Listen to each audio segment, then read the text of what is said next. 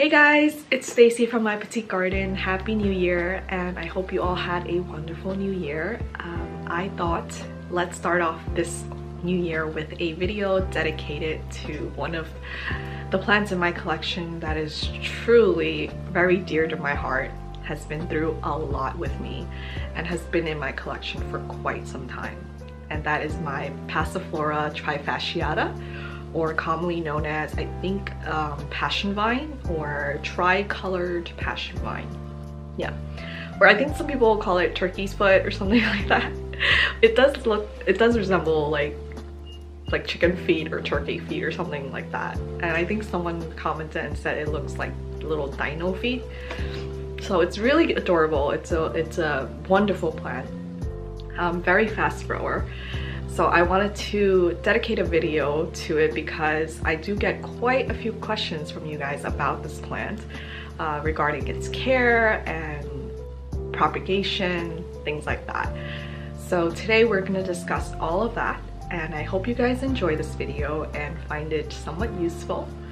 So let's get started. So a quick little backstory on at least my plant. I've had the Passiflora plant in my collection for, I don't know, like 3-4 years maybe. Yeah, it's been a long time. I got it as a, and I get asked this a lot about where I acquired my Passiflora, because apparently it is still quite hard to find. I think it's because not a lot of people seek it out. Not a lot of people look for it, so there's not a lot of sellers out there that sell this particular vine. It's such a fast growing vine that I can't imagine if the demand was higher, I think a lot more sellers would be selling it. So I actually got my plant as a one long cutting. I believe it was a rooted cutting from Etsy. I did a search online, I believe, and it just popped up on Etsy, and the seller was selling it for like, I don't remember how much I paid for it. It was under $20, I think, for a rooted cutting. It was a really long, gangly looking cutting, but I was like, I didn't care. I really wanted it. I forgot where I saw it that made me want it, but it was, I think it was either on Instagram or on a YouTube video somewhere. I don't remember exactly, but so I was on the hunt for it, and I found one and I was like, sold. So I bought it. When I received it, it was even more gangly looking than in the pictures.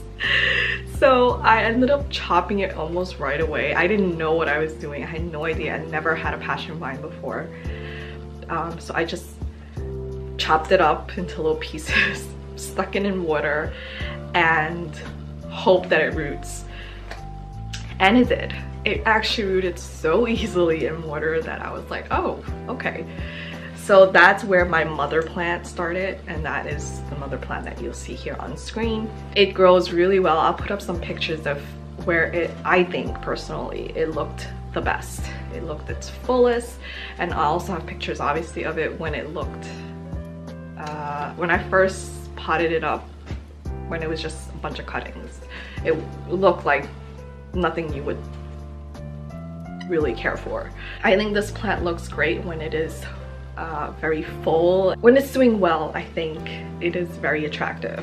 I think this plant is native to South America. I actually have it written down, hold on. So it is actually native to Peru, Ecuador, and Brazil. So I would love to see this plant out in like its natural habitat. I want to see it grow in the wild. I think there are quite a few different types of this Passiflora. I have the Trifasciata one. I think there's like a couple other different varieties that look similar. This particular one has, as I mentioned, tricolor, so it has 3 colors to the foliage. It's green with like silver band, like a silver stripe down the middle, and then it also has like a purplish reddish tint to it. So the higher light you give it, the more purple it turns. If you grow it in lower light, it will stay more green, and I actually personally prefer it more green. So the great thing about this passion vine is that it can grow in almost any light condition. It can withstand like really high light, because I have grown it in highlight, I've grown it in low light. And my mother plant actually grows in, I would consider, medium to low light, more on the low light side. It's right next to a north-facing window and it really doesn't get much sunlight, but it grows fantastic. So that's what makes it so great. Now, when it comes to watering though, that is where you have to be very careful, because I hear from a lot of you guys that your plant tends to drop its leaves, the leaves get crispy or brown, and that is very likely due to watering. This plant is a plant that will react very quickly if you do not water it consistently and frequently. It is very thirsty. And I think you can kind of tell by how thin the foliage is. It's nearly just thinner than paper. So it doesn't hold a lot of water. And I grow mine in terracotta, as some of you know. So I water mine every other day. The second I miss a watering, it will drop its leaves and it will start crisping and browning, and there's no coming back from that. And that's what happened during my period of neglect last year. I ended up cutting the whole plant back and not really thinking it's gonna come back, to be very honest with you, and I don't blame it if it doesn't, but it did come back, and I'm so glad it did, because I truly love this plant.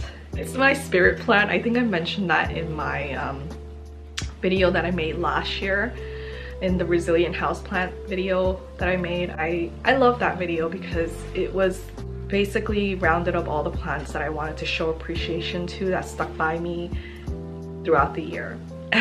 And story time. I don't know if you guys want to hear it, but during my postpartum period, there was a time where I was struggling a lot. I don't think I talked about it much. I went through a period where it was just rough. Physically, mentally, I was struggling.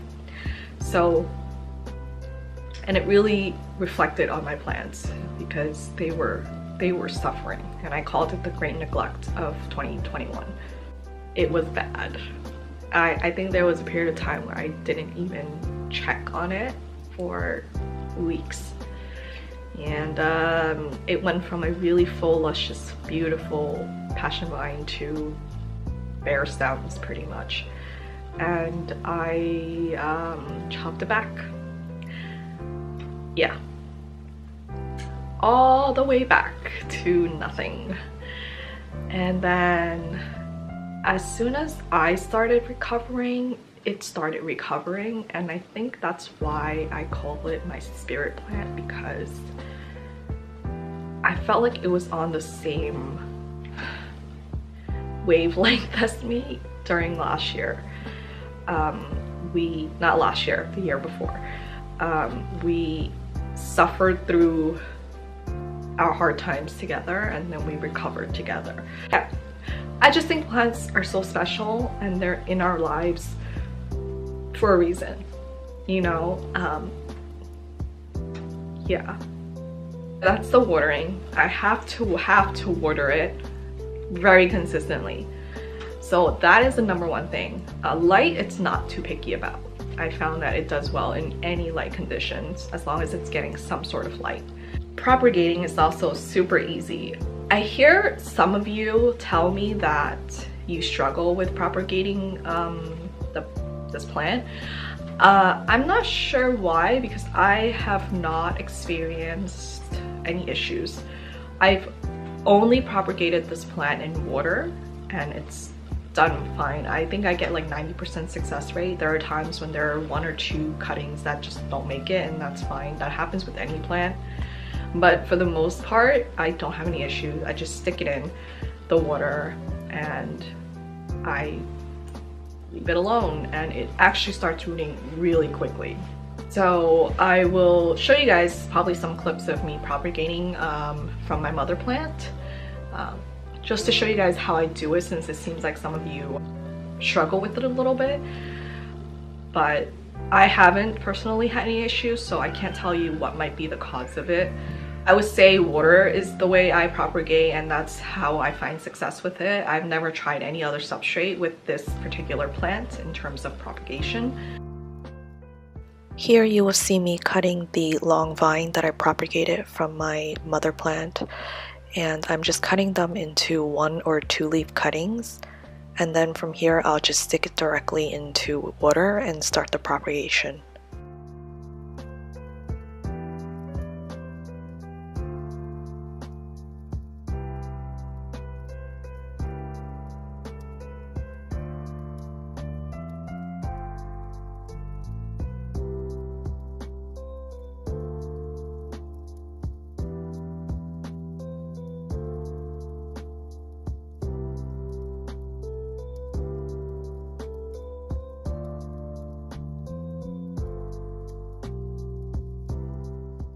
From my experience, the roots will usually start coming out at the very bottom of the stem, and it usually starts propagating, at least for me, in about 1 or 2 weeks. Usually I'll start seeing some roots forming.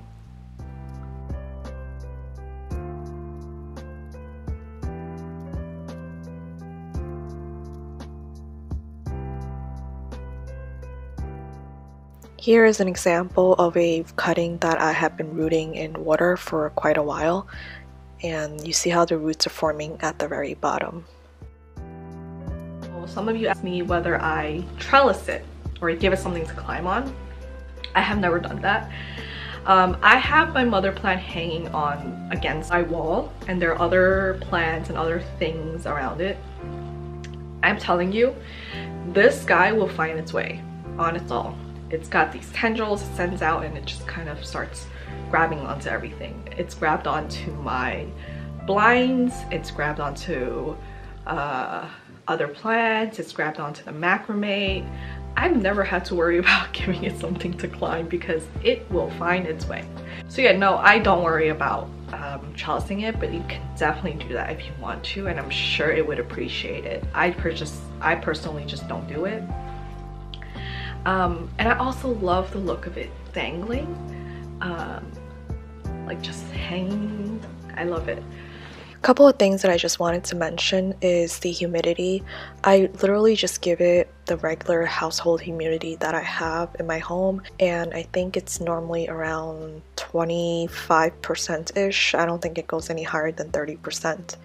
And then in terms of the potting soil or the potting mix that I use for this plant, it's just my regular Aroid Hoya potting mix that I have previously shown you guys. So I don't think it's too picky about soil either. I think I've covered everything. If there's any more questions you guys have that I didn't cover in this video, please just leave it in the comments and I will definitely try my best to answer them if I have the answer. So that's gonna be it for this video. I hope you guys enjoyed it, and I will see you in the next one. Bye!